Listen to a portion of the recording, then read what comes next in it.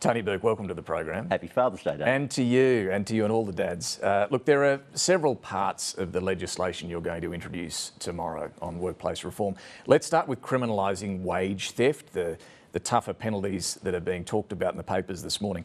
How would deliberate underpayment of workers be determined as opposed to accidental underpayment? Same way the courts always deal with intention. Yeah, at the moment, if you intentionally as a worker take money from the till, it's a criminal offence, and it should be. But if the employer intentionally withholds money from your pay, it's not a criminal offence. Now, that's a simple loophole, should be logically simple to close. I'm surprised it's even been controversial. The objective here is not to send people to jail. The objective is to make sure that people are paid properly. And so there's a combination of the changes we're making with the prison terms being there, which I do think will sharpen the minds of the very few people who've engaged in this intentionally. Because is there any threat of jail at the moment? No. Wage theft? Right. No. Well, sorry, in Victoria and Queensland laws exist, but in the rest of the country that's not the case. And so it needs to be shut down. But the other thing has been the fines. Now, if you take a case like 7-Eleven, which is probably the most celebrated case that people were aware of, the total underpayments across a range of franchises there amounted to $173 million in underpayments. The fine that was applied, less than $2 million. Now, we don't have a situation where someone robs a bank and we say, oh, all you've got to do now is just give the money back and maybe pay 1% extra on top of it. And so the big shift we're doing with the fines, there's a shift to the maximum fine, but the big thing is that the fines will now be able to be multiples of what the underpayment was. So you get a direct relationship between how much has been underpaid and what the courts are ultimately able to order, up to 3 times the amount of the underpayment. So in order to find where this is occurring, will your laws make it easier for union delegates to be able to enter workplaces to inspect the books? Yes, there's 2 changes in terms of trying to get to these issues earlier. Like, one of the striking things about the big cases of wage theft that we've seen hasn't just been the quantum, it's been how many years it's gone on before we've got to it.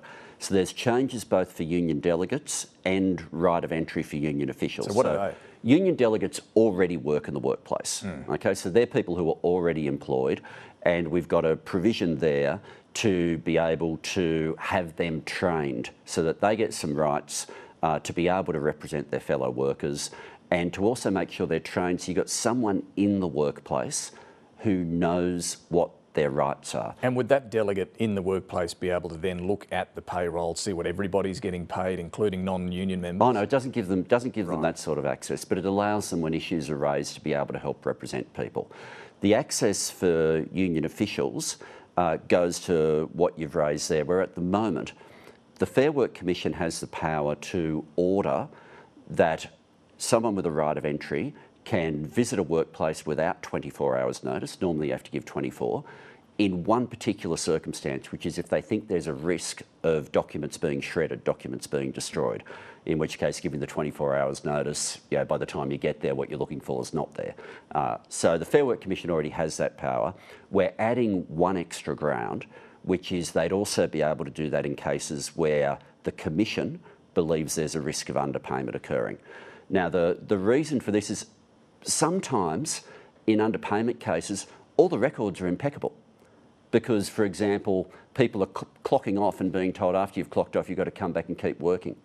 Now, the only way you get to uncover and establish that that is in fact happening is if you arrive without the notice, but that'd be entirely in the hands of the Commission in granting. Okay, so they wouldn't have to suspect documents are going to be destroyed, but they would have to suspect there's some underpayment going on, and then the union official can be granted the right to hold a snap inspection. That's right, with whatever rules the Fair Work Commission applies. So there's some restrictions there that we're not changing. So there's already a restriction in, I think it's section 483AA or something of the Act that deals with non-union members. So just clear, and we're not changing that at all. Okay, so would the union official be able to see what everyone's paid, including non-union members? No, we're not making any change to the rules for non-union members. Okay. No change to that at all. Because if a non-union member's worried that a union official is going to come in and see what they're being paid, that won't happen. And I've seen the fear campaign that we were going to change those rules. We're not changing them at all. Right. Not at all. Okay. That section remains exactly as it already is. And there has also been a fear campaign about something about residential premises. There's a ban on right of entry being used for home businesses and residential premises. That remains completely unchanged as well. Will there be any exemption for small business from this, or will this apply to small business as well? Look, the big shift for small business, what I referred to for the training of delegates, that doesn't apply to small business. And similarly, COSBOA, the small business organisation, asked for there to be a code. So even though we're limiting it to intention, to have a small business code where there's just a document that's produced that says, if you follow these rules, you are guaranteed that you're okay. And so we'll be putting in the legislation that code has to be produced as well for small business. And if they choose to follow it, it's not an extra compliance, they don't have to, but if they choose to use the code as their guide, they're guaranteed that they'll be on the right side of the ledger. Look, employers sometimes point out one of the reasons for underpayment can be the complexity of all the different award rates that they're meant to be paying different workers. Why don't you fix the complexity of the award system, have some simplification? Is that something we can expect anytime soon? Look, there's a review of the awards being undertaken by the Fair Work Commission, so that work's being undertaken. But I've got to say, when we're talking about the crime being for intentional wage theft, that's where someone knows the rules. They know exactly what they're doing. It's the cases where somebody knows that someone is meant to be paid more and they don't care because they think they can get away with it, and they know that up until now, the worst they'll have to do is just pay the money back at a later point in time. So wage theft has nothing to do with complexity. It's about theft. I don't doubt that it is a serious problem where it's happening, but award complexity is a real thing as well, and some, particularly smaller and medium-sized businesses, really struggle with this. So you're saying it's entirely up to the Fair Work Commission to sort that out? Oh, look, the Fair Work Ombudsman has been providing support, and that support's increased in terms of what we provide for small business. People often use the term complexity as a way of trying to say, can we give workers fewer rights? That part of it I'm not interested in. Well, sometimes sometimes they genuinely are. No, and I just said that part. The other part of it is the review that's being undertaken by the Fair Work Commission. That's the appropriate body to do that because they're the ones that ultimately have to make rulings around the awards. We initiated that as part of the agreements with the crossbench last year. On the gig economy, now you want to give the Fair Work Commission the power to set some minimum standards, including pay. Just explain to us, how would minimum pay work for an Uber driver or delivery rider, for example? Yeah, so the starting point here is, at the moment, the Fair Work Commission asks, are you an employee? If you're an employee, you've got a whole lot of rights. If you're not an employee, all of those rights fall off a cliff. The power that we're giving the Fair Work Commission here is to basically turn that cliff into a ramp. So for people in the gig economy who are considered to be employee-like, you can have some minimum standards. Not all the minimum standards that you get as an employee, but some. And rate of pay is probably one of the key examples. So it'd be for the Commission to work out what was the appropriate way to do it for each different form. How would you envisage that working? Because it's reasonable to presume that you wouldn't be able to do it through an hourly rate for jobs that happen for 15 minutes or 10 minutes sometimes, or even a briefer period of time. So it's reasonable to presume that for a delivery rider, for example, they might do something like a per 5 minute or per minute rate or something like that. But only when they're actually doing a delivery. They're not going to be paid when there's no work in that hour? I don't see. You couldn't possibly pay someone just for being on an app. Remember, most of these delivery riders will be on 2 to 4 apps at the same time.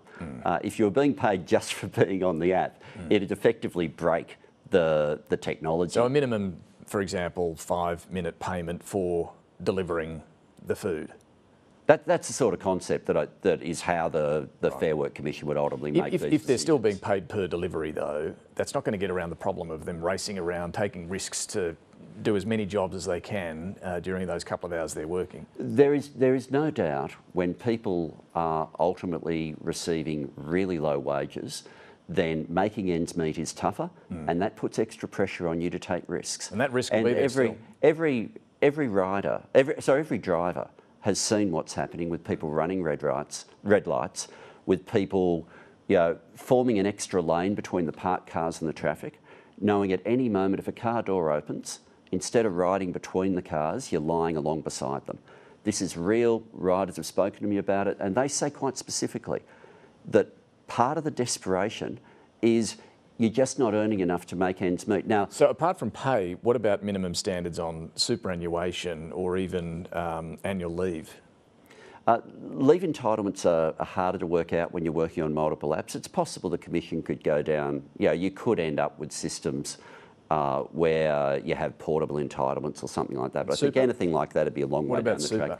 Superannuation would be something they'd possibly be able to work through. That could be a significant extra cost at 11%. If you look at the rates of pay, the Victorian government a few years ago actually made an assessment of what's the difference between what these individuals would be getting as employees to what they're getting now.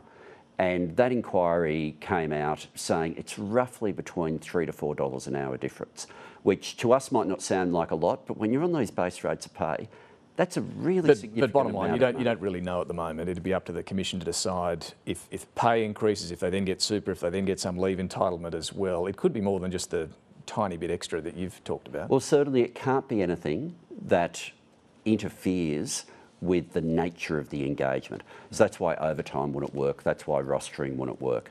But if you do the maths on the difference being something in the order of $3 to $4 an hour, you know that people do between 4 to 6 deliveries in an hour usually. You can do the maths pretty quickly. It makes a huge difference to them, but it's a very modest difference to someone. It's a smaller difference than whether you add anchovies to your pizza. All right. What about in the care economy? You've said these changes will capture the disability care site Mabel, but not sites like Airtasker, used predominantly by tradies. But some aged care and disability service providers also use Airtasker. What makes that different to Mabel? No, the difference isn't based on the title. The difference is based, and the test is done on the workers. And this is what I explained later on in the question time at the National Press Club. But they're often the same workers using both sites. No, that's what I'm saying. Right. It's not that Airtasker itself has some magic exemption. It's most of what we understand to be Airtasker in terms of tradies, in terms of the people you'll get to fix stuff around your house. I've often used the site myself. That sort of work wouldn't satisfy the test to be employee-like. And it's 3 things that you need to satisfy to be employee-like that the Commission will look at in working out. They'll look at whether or not you have low control over your work. They'll look at whether or not you have low bargaining power, and they'll look at whether or not you're being paid less than what you would be paid if you're an employee. So that does apply to care economy. Yeah. So if they make a ruling about the care economy, would that apply to someone who is care economy under Airtasker? Yes, of course it would. Okay. But most of the jobs that people use Airtasker for are effectively like the trading post. So you wouldn't be able to suddenly do the exact same work for a lower pay and undercut by hopping under a different platform. But it is a little confusing. So if you were booking someone on Airtasker under the NDIS to do cleaning in your house, for example, gardening, that could have minimum standards applied. But if you're booking them to trim the hedges, that wouldn't attract those minimum standards? Look, if you look at the tests, the minimum standards where it's pretty clear you'd be able to be in are food delivery, ride share, and the work that's being done in the care economy. But does that include cleaning?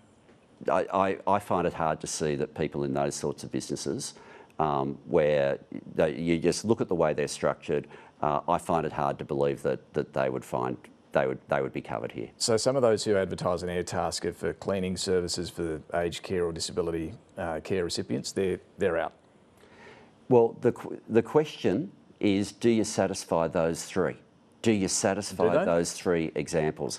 And look, it's not impossible for the Commission to look at a situation where someone's giving cleaning services and it becomes standard across platforms that cleaning services people are only being paid $10 an hour, to be able to say we need to get in there. Sorry, just to be clear, are cleaning services then in or out of this new the issue goes to whether the workers for minimum standards have any of those three characteristics. Now, And to cleaners? And, well, cleaners that most cleaning services that you'll see on Airtasker particularly, or any of those different platforms, pay well above what they'd be paid if someone was an employee. Okay, so they're not going to be applied minimum standards. You don't need minimum standards if you're already being paid more than what the minimum would be if you're an employee. All right, so, okay. The problem we've got at the moment, David, and let's just get back to the actual problem we're trying to solve. I'm trying to get to a specific answer here. For a cleaner who's on the Mabel platform or the Airtasker platform, they're fine. They're not going to have these minimum standards applied.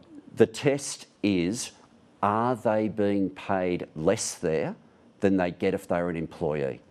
And if they're being paid less than what Australia has already decided are the minimum standards we need to have, then the Fair Work Commission would have the power to be able to say, we're going to put some minimum standards here too. We don't want to become a nation where you have to rely on tips to make ends meet.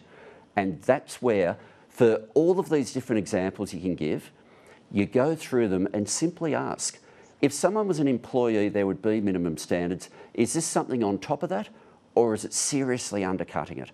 And if it's undercutting it, we need to act, because Australia should be a nation where minimum standards apply. Just quickly, a couple of things. The right to disconnect, some unions have talked about this, the right to turn off your phone and not answer calls and emails from work once you've clocked off.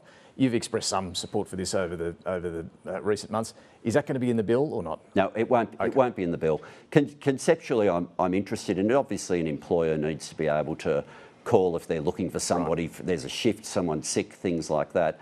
But this concept where some people are constantly expected to be answering emails, answering questions where they're not being paid, I've got a bit of sympathy. But not in this bill. On the process here, we had Allegra Spender on the program last week, worried about how much time Parliament will have to consider this. How much time will Parliament get? We'll have full 4 weeks of debate in the House of Representatives before we send it to the Senate.